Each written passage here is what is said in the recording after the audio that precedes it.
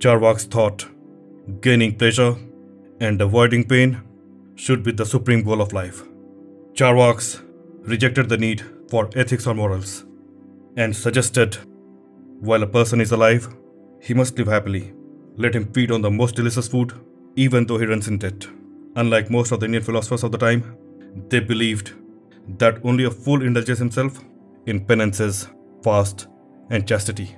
For them, there was no existence of heaven or hell. And to them, the Vedas suffered from several faults, like errors in transmission across generations, untruth, deception, and self-contradiction. Charvaks declared the Vedas to be incoherent books, whose only usefulness was to provide a livelihood to the priests. They also held the belief that Vedas were invented by man and had no divine authority.